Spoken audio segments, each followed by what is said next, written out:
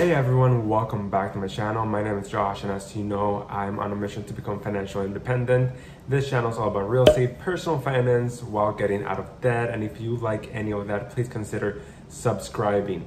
As you guys know, I do have a series about Puerto Rico and moving to Puerto Rico and buying a house over there. And I wanted to continue this series today because honestly, the more I learn about how things work in the States versus how they work in the island, it's completely different. And I understand that right now, especially through what we're living and how many jobs are becoming remote, how many people are deciding to move after the last year that we had, a lot of people are actually ending up in Puerto Rico. And why wouldn't you, right? Puerto Rico has a lot to offer. We are US citizens. The price for houses might be a little cheaper than what you're used to. And let's not ignore the fact, if you are a multimillionaire or you make a lot of money, there's a lot of ways to avoid taxes. And that is just how it is right now. So you might have seen famous people or a lot of YouTubers are moving to Puerto Rico. And I wanted to tell you on a one-to-one conversation, things that you should be looking out for while you are on that move. The number one thing that I see that is very, very different is the final walkthrough. And I have mentioned this in other videos, but if you don't have a final walkthrough on your contract, that's not happening. Especially in Puerto Rico, we don't really do final walkthroughs before the closing. And mind you, the closing is actually gonna be, they can tell you you're gonna close on a deal 24 hours before it happens. So don't be surprised if you've been waiting for months and then all of a sudden you get a call and you hear that the closing is happening tomorrow. That happens all the time, and I guess that there's not a lot of time for final walkthrough. It's not really part of the culture. So make sure, if you are very interested in having a final walkthrough versus how it is on the States, that it is established on your contract to do so first. The second thing that I see very often is that people want to use their local bank in Puerto Rico in order to get a mortgage approved to buy something in Puerto Rico, buy a property in Puerto Rico. It has to be a lender with a license in Puerto Rico. Usually these type of banks, which is Chase, Wells Fargo, all these big banks do not have a license to do so, and it has to be a lender that's already in Puerto Rico to do so. So we're talking about the bigger banks, which is like First Bank and Banco Popular, which are the biggest banks on the island. However, I do have my opinions about those type of banks, so definitely shop around and see what's gonna work for you best. My third tip, and something that I'm very passionate about, is that you have to visit the island before you move. That is my 2 cents, because the island is actually a lot of municipalities, and what you're gonna get on the north is not really what you're gonna get on the south versus the East Coast and the West Coast. If you're looking to be closer to bigger cities like San Juan, most likely you're gonna end up in the northeast side or the north side metro area.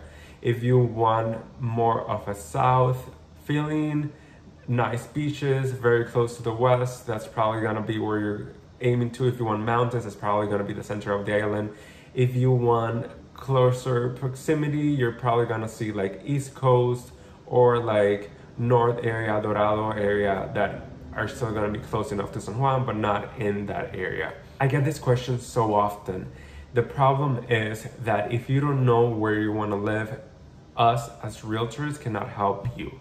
And it sounds so obvious, but if you don't experience it for yourself and what works for you and your family, we can't really tell you where to go. I get so many emails about people that have never visited the island, and then secondly, people that want to know where to live. And I would love to tell you where to live, but that's actually gonna depend on you. If you put a list of places, that's gonna be a little bit more helpful. And be conscious about what you're actually looking for and what's gonna benefit you the most. Sometimes you see a place and you think it's the right place, but until you don't live there, until you don't experience the culture, it might not work for you, and that's okay. But you kind of have to throw yourself out there and then see what works for you best. My next tip is going to be checking out listings when they're gonna say opcionada, which means it's actually been under contract, you have gotten the earnest money, and it's in the process to be purchased. This happens a lot. It means opcionada, and that just means the house is under contract and you can't really go see it, or you can't really bid on the house anymore. With that being said, don't be surprised if you contact a lot of realtors and they don't act as a buyer's agent. In Puerto Rico, even though things are they're changing, still a lot of realtors have the mentality to only be a seller's agent, meaning they're only gonna sell you the houses that they have listing. They don't want to work as a buyer's agent. There's a few amount of people that do work as buyer agents and will show you properties that are not gonna be part of their listings or their own company, but those people are not frequent. You're not gonna find everyone to work as a buyer's agent, and it's just unfortunately something part of the culture that you're just gonna have to either find someone that really works as a buyer's agent and someone that can help you out, or you're probably gonna have to go one by one with different seller agents. I always think that you need representation on your side if you are buying and you find someone that's gonna fight for you and it's gonna find what benefits you the best, but make sure that you're covering all your bases. My last tip on this video is going to be having the patience of Job. Your patience is definitely gonna be needed in this type of environment.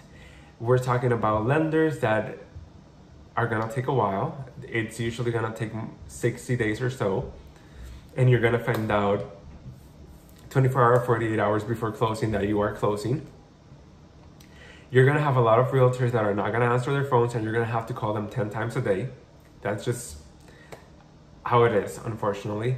You're gonna have sometimes issue with electricity or sometimes with water unless you're definitely prepared. I always tell people to be prepared. If you are buying a house, you can opt for solar energy.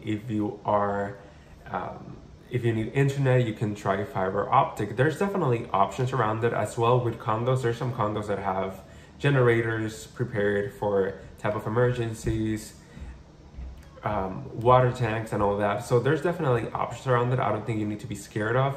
Another thing is with hurricanes, people are always like, oh, how often does it happen or whatnot. I want you to embrace it and actually think about all the options that could happen, but also be prepared for them. We've survived a lot of things, and every city, town, country has different things to be prepared for when it comes to nature, but just be prepared. And just an added bonus tip, I really want to talk about embracing the culture, embracing who we are as Puerto Ricans. Because yes, we do belong to the US in a certain matter, but at the same time, we have our own culture, our own language, we have our traditions. And if you are moving to Puerto Rico, please consider being helpful to the locals, being helpful to understand where we're coming from, to help our industries grow, to be part of us and make a better Puerto Rico for all of us. So thank you so much for watching. If you are deciding to buy property in Puerto Rico or you're looking to sell, I'm gonna put my information down below. I am taking a limited amount of clients as of right now. I'm gonna post all my videos on the description box down below if you wanna check that out. And until next one, I'll see you. Bye.